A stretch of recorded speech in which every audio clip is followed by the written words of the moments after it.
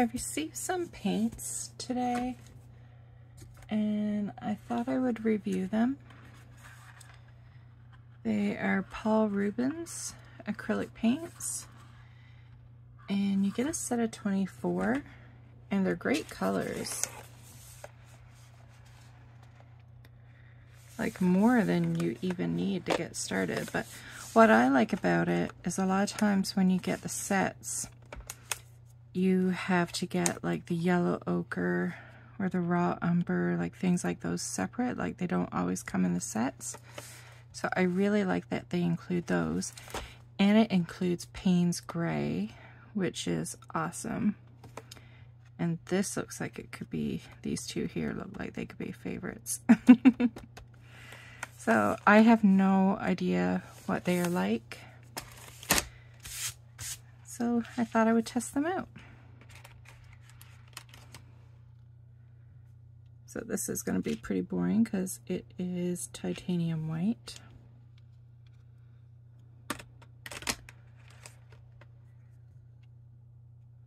So you're not going to be able to see too much.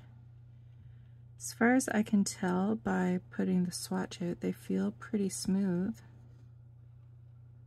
I'm using acrylic paper. And have patience because I need to clean my brush in between.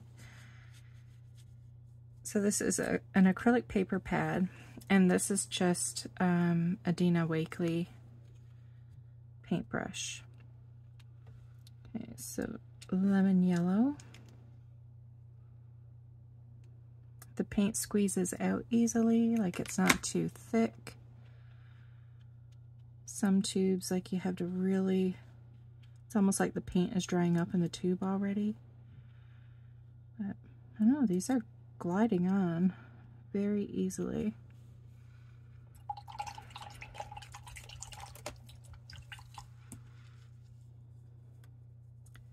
This is yellow mid.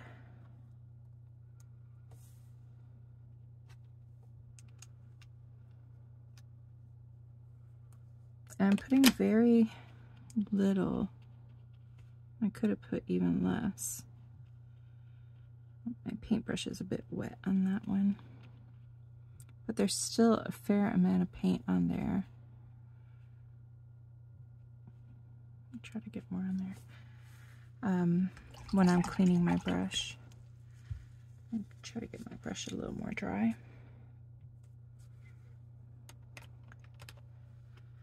Deep yellow.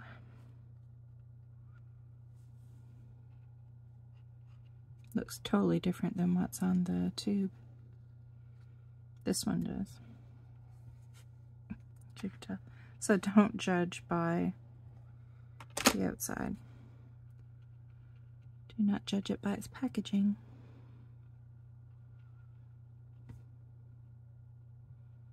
It's a good yellow.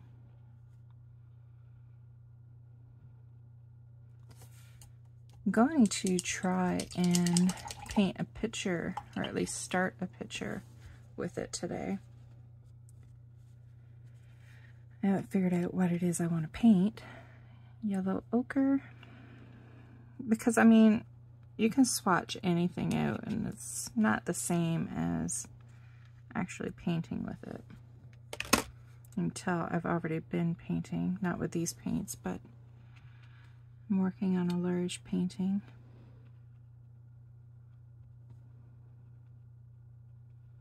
But I mean, just swatching them out, they seem like nice paints.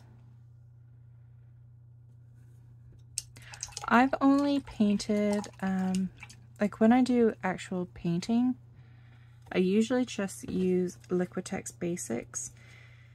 And I had a friend ask me, like I showed her a painting I was working on. And she paints, and she's good. And she asked me what paints I use, and I said Liquitex Basics. And she's like, no. She's like, please tell me you're using a professional paint. And I was like, no. So I bought some, but I haven't used them yet. Now these, It doesn't say anything on the package, like if they're student grade, professional grade.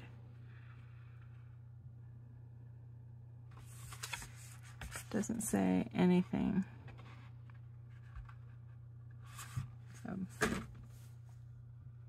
I don't know. But look how much paint is still left on my paintbrush. So the little bit I'm squeezing out is still too much. So it seems like they'll go a long way. Vermilion. No, ooh, this one's like, I'm gonna say falling out of its tube. Is it squished there? That's probably why.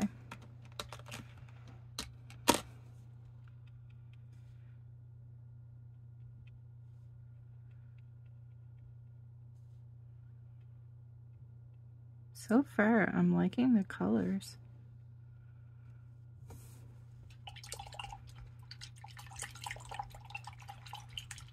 I can see my brush strokes in that one, but this is textured paper as well.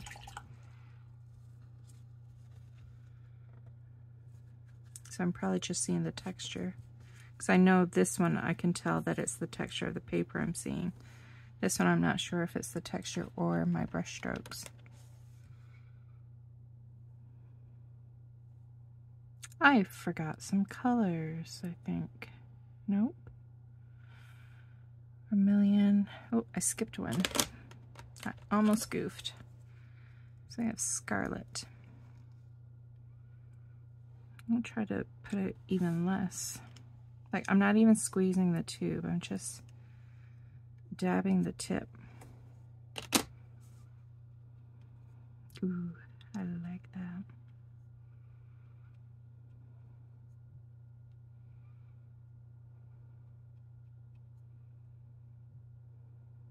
I still have lots of paint. I really like that red. I find red a difficult color to like get a good one, but I really like that one. Like, I would never paint a room in my house red because it is so hard to get the right red. Crimson red. And I can already tell that's too much.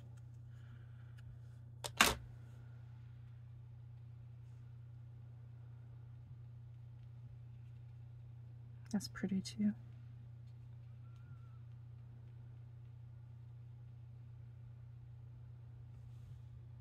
Very nice. I'm getting excited. Next color is magenta, and I tend to use magenta a lot, like in art journaling and painting.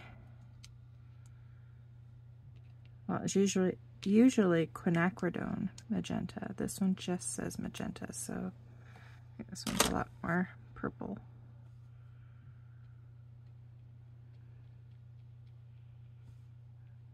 That's very close to the same.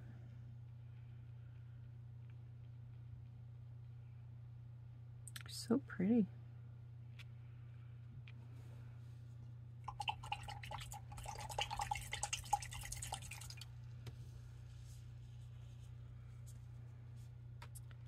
I have green light. This too is squished too, so the paint might fall. Might be ready to come out.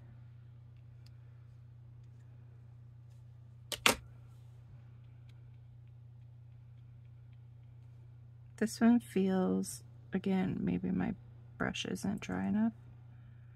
This one feels a little more translucent.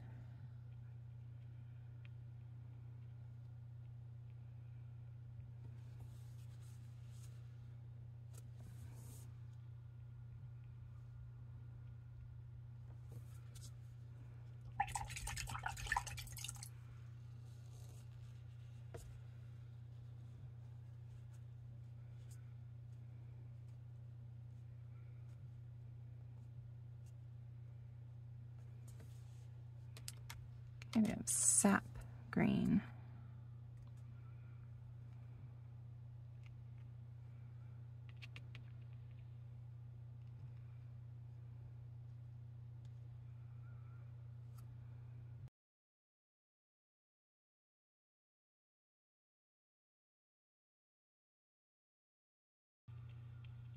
But I mean, starting out with any new paint, I suggest just buying small ones.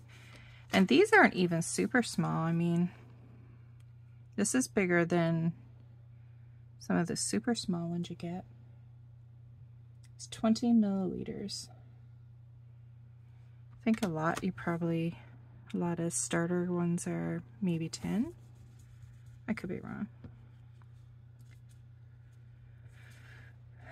I'm not going to wet my paintbrush this time.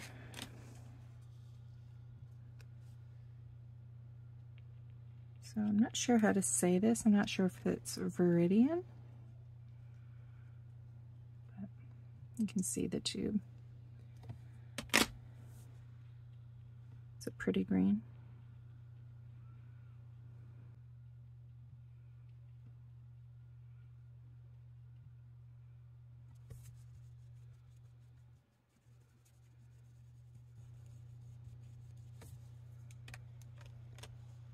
Thiocyanine green.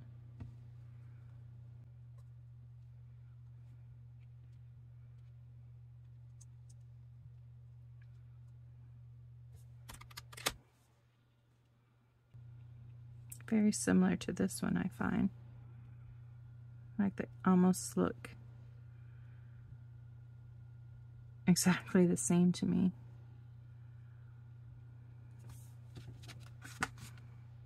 They're very close. Very close. This one looks deeper.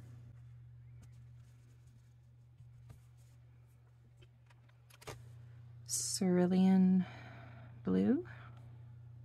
I'm probably saying it wrong. I think this one's going to be pretty. Oh, it's lighter than I thought. Thought it was going to be more of a teal. See, again, don't go by the packaging.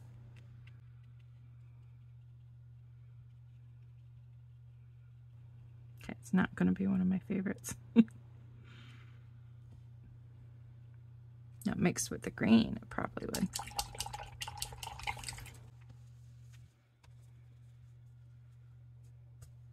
Okay, cobalt blue. I'm not a huge blue fan, really. Like, I love green blues, like teal and stuff like that, but as in straight blue, it's not a go-to for me. I do love navy, though.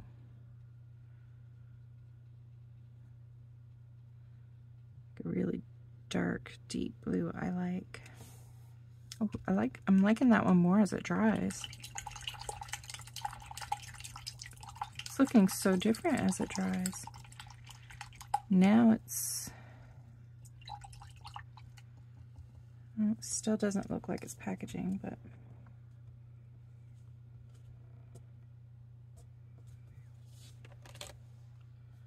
phthalo blue.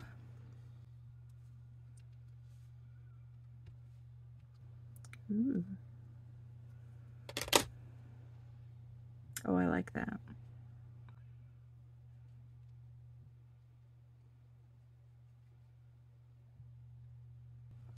Very nice.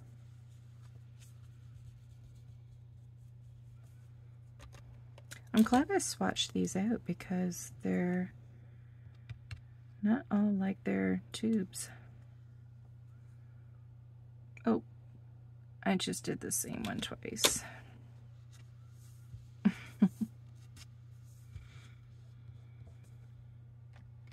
So ultramarine blue with a little bit of phthalo.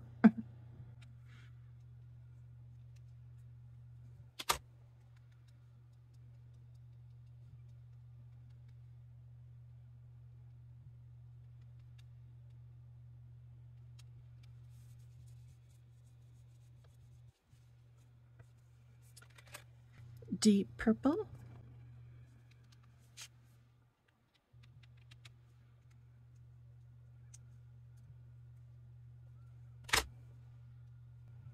We all know how I feel about purple.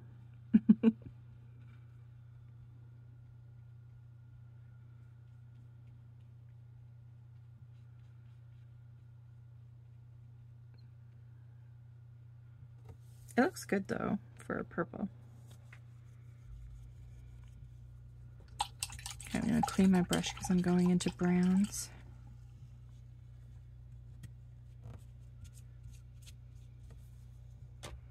So we have burnt sienna.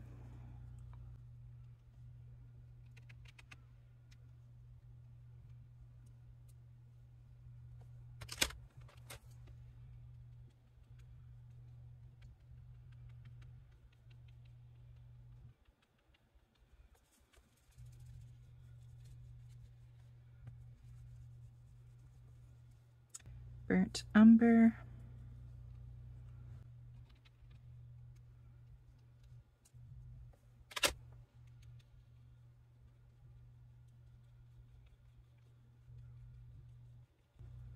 It's a good brown.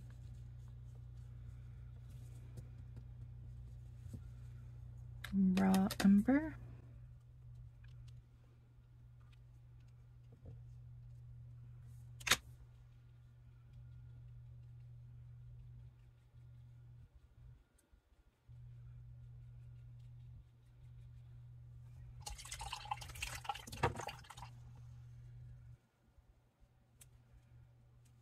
Now Payne's Gray, which is usually a favorite,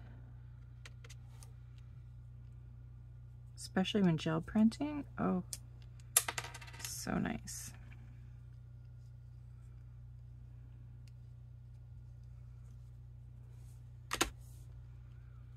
Oh yeah. This is a good Payne's Gray. In my golden paints, I find my Payne's Gray is way too blue, like light. But it's a fluid, so maybe that's why. That's a good one. I like that. Like, because a lot of people say they'll use Payne's Gray instead of black, but my golden fluid paint, I would not be able to use it as a black. And this is Lamp Black. I find that name strange. Heard of Mars Black, Ivory Black. Can't remember the other one. Never heard of Lamp Black though. It's a good black.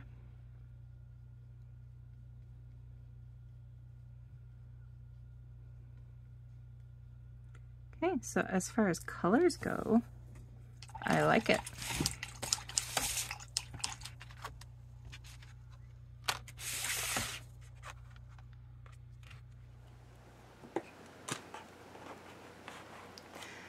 Hi everybody, I thought I would just come on and add in at the end of this swatch video my thoughts and opinions on the paint. I've already done 2 paintings with the paints, and I was going to wait until I had the videos for those edited to share my thoughts on the paints, but Paul Rubens are having a sale on the paints, so I wanted to get this video out to you so you could watch it, see the colors, see what it can do, and if you wanted to buy them, you could grab that discount that they're offering for you guys before it was over. So I will get to editing these videos if you're interested in seeing the paint process, but for now I'll give you my thoughts. So if you want to grab those paints, you can, because I mean they're already an amazing price. $21.98 for 24 paint colors. That's US dollars though, not Canadian. So I mean that's less than $1 a tube. That's pretty amazing. And they're beautiful colors. And with the discount code that they are offering you, you will get them for $10.99. So, I mean, that's worth a try right there. So anyway, quick recap. These are the colors. There's 24. You get a great variety, and the colors are beautiful and vibrant. Like, I have difficulties with red, and these are gorgeous. The magenta is beautiful. The blues are beautiful. The only thing I find, these two greens, I mean, there could have been a different one, because I find these two are really close. But other than that, they're beautiful greens. You got your white and black like you usually do with your basic sets. But what I find amazing, and that makes me feel like this is a fabulous set, is you get yellow ochre, burnt sienna, burnt umber, raw umber, and Payne's gray. That in a set, personally, I've had a hard time finding those colors. Usually if I wanted to buy a set of paints, I had to buy this separately if I could find it. And Payne's gray, I find, like, this is me going to Michael's and trying to buy a paint set so I can, you know, try them out. And with some of them, I didn't even see a Payne's gray. So I think this is a great group of colors for a set of paints. And for the price, like, honestly, it blows me away. So these are the paintings that I did. I did this one first, and I wanted to try something. I've always wanted to try a painting like this where it's just like a table with some items on it. So I did the whole background red first. Instead of using white gesso, I did a red paint, and I used the red from here. And because I like the way the red comes through, like you purposely don't paint all the way up around it, because, well, I didn't anyways, because I wanted some of that red coming through. And like here on this, and a little bit around the cactus, I like that look. The only thing I found with using red for the background was it was very hard to cover with some of the colors. And that was white. The red kept seeping through. So this took many layers, and then painting a different color, and then going over it again with white. And then I still didn't do it true white after. And this is white, but I added shading, so that's not anything seeping through. That was purposely done. So for some reason, this white was easier. It was easier to cover here than it was here. Maybe there was a bit more red paint there. I don't know. Like the background, I was originally going to do turquoise. I mixed the paint using these, and I covered the red because I was going to have, like I said, a turquoise background after, but the red kept seeping through. So then I threw on, it was either cerulean blue or phthalo blue, or phthalo, and I put that on top, and then I was going to go over it again with a turquoise, but I ended up liking this, so I just left it, and you can still see some of the red coming through. But I like how it looks. Like, it has that worn paint, distressed color to me, and I really like it. So my only complaint was that the red was hard to cover, and that's kind of my fault, not the paints. So, but otherwise, like, I love how it turned out, and I will hang this on my wall. Then I did this one because I wanted to do another painting where I didn't use red as my base layer. So this one I just covered with white gesso and went and painted it, and everything just went very easily and smoothly. So the only thing I found were some colors seemed a bit more translucent than others. As for the paints themselves, I don't have technical terms to use or anything like that. I'm just giving you my thoughts and opinions on them. This is just coming from me as a personal opinion. I didn't go to art school. I don't have that knowledge on art and paints, so this is just me with my thoughts and feelings on them, being just some girl who likes to paint and create art. I found them really nice. They're not thick and they're not thin. They're that medium consistency, and it's really nice. Like, they go on so smooth. They're so easy to use in that way. If I wanted to thin them out even more, I just added a little bit of retarder to get like a little bit of a glaze look. So I did that a little bit like for the highlights.